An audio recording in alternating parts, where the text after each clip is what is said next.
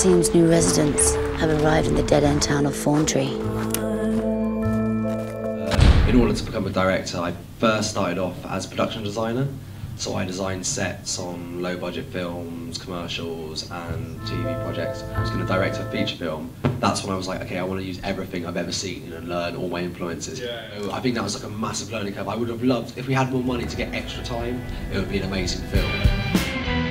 My next project is a really dark, sexy, violent vampire film.